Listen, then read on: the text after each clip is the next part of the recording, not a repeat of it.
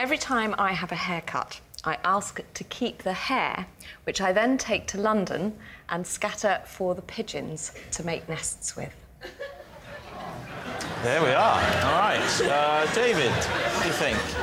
What is it that makes you think that the pigeons of London are short of stuff? Hair. I mean, there's just a lot of nest-making stuff in London. Well, actually, surely. there isn't that much. And there has been this big drive to keep London tidy. And Kate, do you believe that pigeons prefer blondes? Is that the...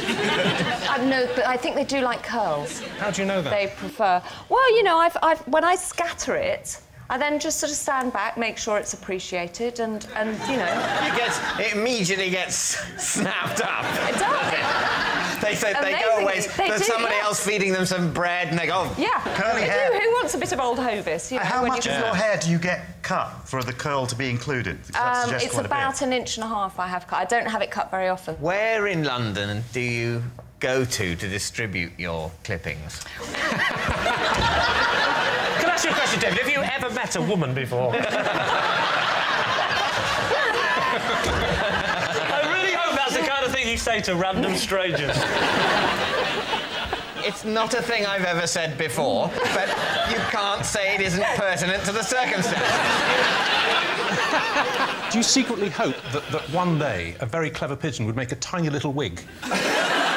If he did, yes. What might he sound like, Richard? Because I've been told that you do a very good Oh, he's doing it. He's doing it now.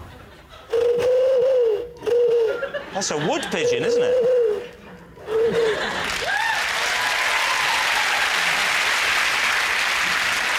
And for the aficionados of birdland amongst you, not to be confused with the ringed dove.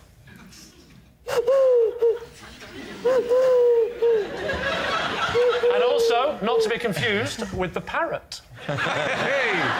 Pretty Polly.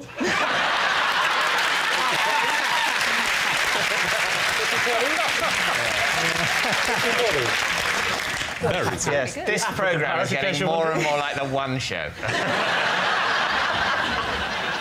Well, actually, I did want to ask Miles a question, if you don't mind, Miles. If you were to do what she does, would you wash the cuttings and hand dry them before you... If I were to collect Kate Humble's hair and then get on a bus, no, I'd go to a hairdresser and say, have you cut Kate Humble's hair? Have you? With that voice? Well, put it in a bag for me. And then I'd catch a bus and I'd go straight to the top deck and tell everyone exactly what I had in my bag. Who watches Spring Watch? Got her hair in my bag. It's not for me, it's for the pigeons. What do you think, David? Can I say, I think more of Kate Humble than this. I have a higher opinion. I think a lot of her. I mean, it's... Yeah. Oh, sorry, in that sense. Yeah.